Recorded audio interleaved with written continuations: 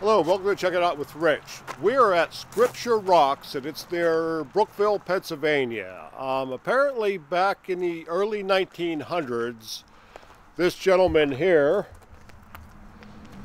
Douglas Stallman, was a very religious man. He didn't believe in medical care, and he ended up losing his wife because of it. But that was in Indiana. He ended up coming here, and he found this grove of rocks here, and apparently he made inscriptions on them. So we're going to take a walk on a trail and check out these inscriptions. Supposedly he had like 500 rocks altogether, and I think like 150 of them he made inscriptions on. And this isn't the only location. There are other locations around the Brookville area. So we're just going to take a walk on a trail here and check out his scriptures. Yeah, as you can see, there's quite a bit of trails here. They're not saying how long they are, but Becky does have a trail guide, so it should give us some more information. Okay, and we're off.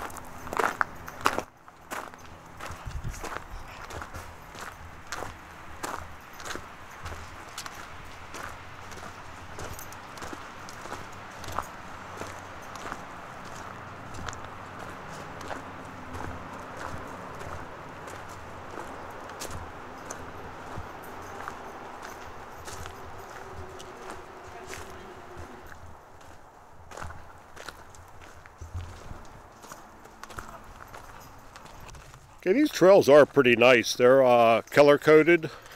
We're on a green trail now, and we're coming up to an intersection of red and yellow, and we're going to take the yellow.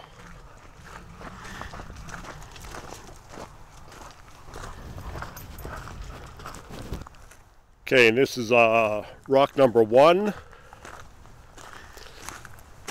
See if there's an inscription up here.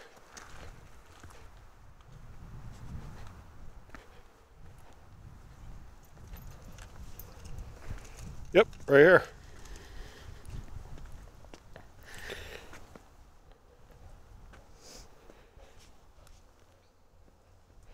I don't know how well you can see this.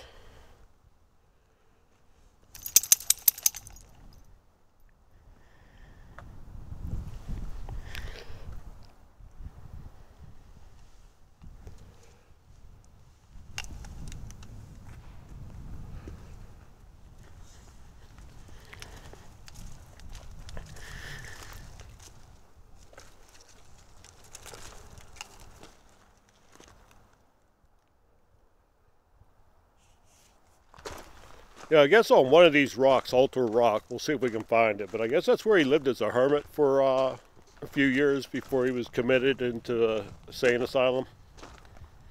So we'll see if we can find it. Okay, here's number 3. This is called Coming Out.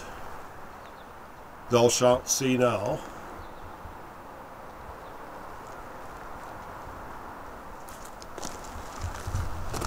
And then 4, I think, is right here. Yes. 4 is consecration, wherever it's at. Right here. Right here? That's really wearing. Oh, yeah. Like, Yeah, you probably can't see that, but...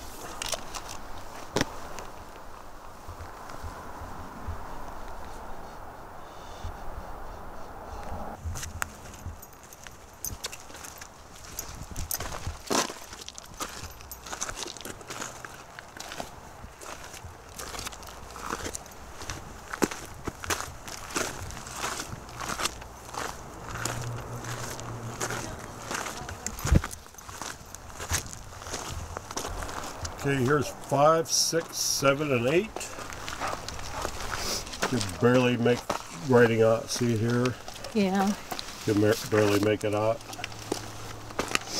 Well, it says in that little book what everything Yeah. says. And then 6 is up here. And these are all scriptures.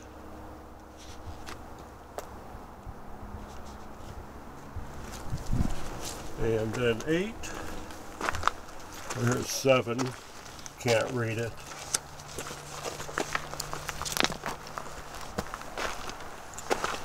Here's 8. Very interesting. He really committed to it.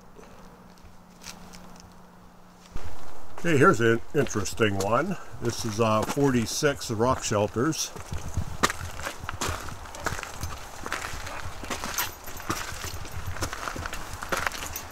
Well, there's worth of scripture on this rock, too. Oh, there? Yeah. I can barely read it.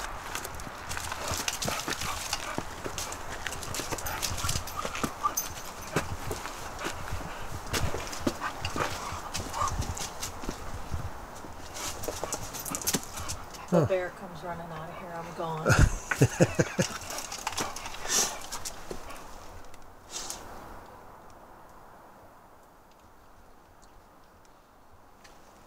Oh, interesting.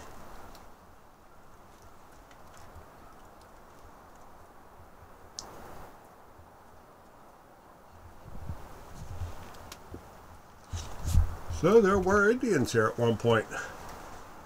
Be a nice place to hang out.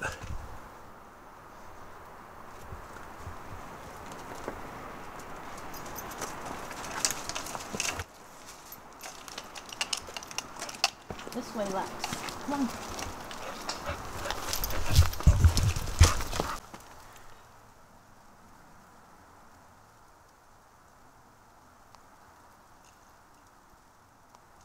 So he wrote this as a warning to one of the local preachers.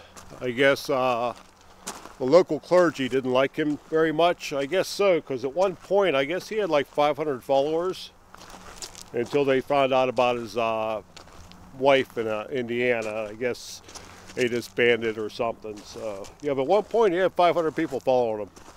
It was pretty good. No wonder the local clergy didn't care for him too much.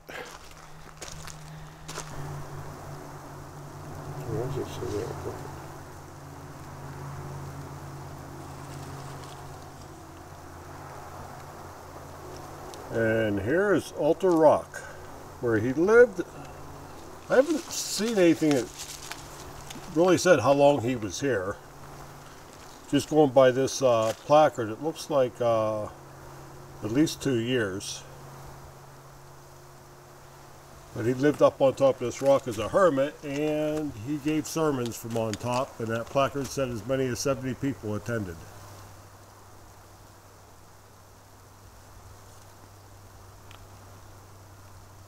Well, let's see, it says, on a March Sunday in 1909, he dedicated it. In early May, he began conducting open-air church services, added walls in 1911, and in 1912 it became his home. But then in 1918, it says the photograph of the same rock shows no structures. So sometime between 1909 and 1918.